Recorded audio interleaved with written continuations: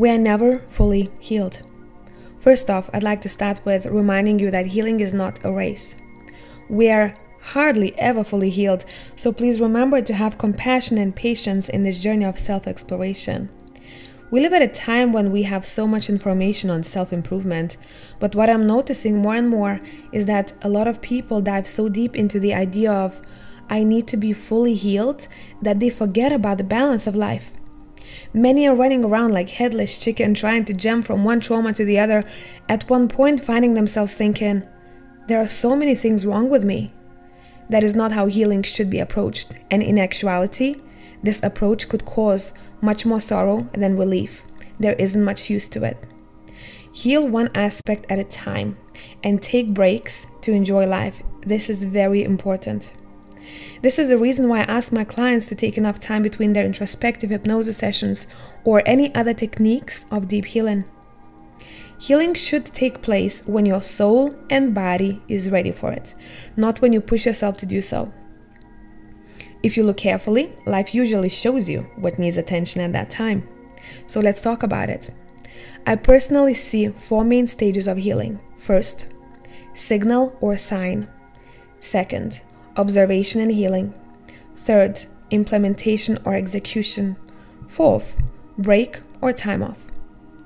As an example, let's use a fear of vulnerability. First, signal or sign. You start noticing that you are being faced with situations that ask for you to be vulnerable, or your fear of vulnerability keeps screwing things up for you. You clearly see the impact it has on your romantic or platonic relationships, and most importantly, this fear keeps you from living from your heart. When we do not live from our hearts, a lot of times our joy isn't as authentic and can lead us to lack of fulfillment and meaning of life. Second, observation and healing. You decide that it is time for you to travel back to the first time when you put your defenses up, when openness was not appreciated, when hurt or betrayal took place. That's when healing starts taking place. There is no time frame in which you are supposed to heal from it, and healing does not always mean fully overcoming the fear. Actually, a lot of times it means feeling it, but not letting it stop you from trying. Third, implementation or execution. This, in my eyes, is the foundation of healing and growth. See, if we spend so much time on stage 2 and we do not go out to the world and implement our knowledge, what is the point? If you look carefully after stage 2, life always throws an opportunity your way to test what you have learned so far. A lot of times I see people dig into the origin of their fear of vulnerability, but when it comes to practice, they do not take that leap. In case of fear of vulnerability, the next step to take is to put yourself out there. Call a friend and open up like never before. Go on a date and be clear with your feelings and values. Try living from your heart more. Yes, it will be uncomfortable at first. Remember, you are reprogramming yourself. A beautiful thing about vulnerability is that it gives space for others to open up too.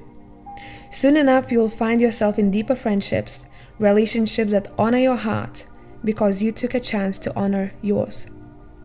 Fourth, break or time off. This stage asks you to remember to pat yourself on the back and reward yourself for the effort you are putting in. It is important not to jump into another phase of deep healing straight away. Remember, transformation takes place not only on the physical, but energetic levels. These two do not share the same schedule. A break is important to allow everything to fall into places.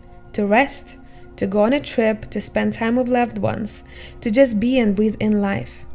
Just remember, whilst you are on a so-called break, you are still continually observe the change in your responses to triggers. May this video be a reminder for you of the importance of stage 3 and 4 in the journey of growth. If you know anyone who needs to hear this, feel free to share, and until the next time, my tribe.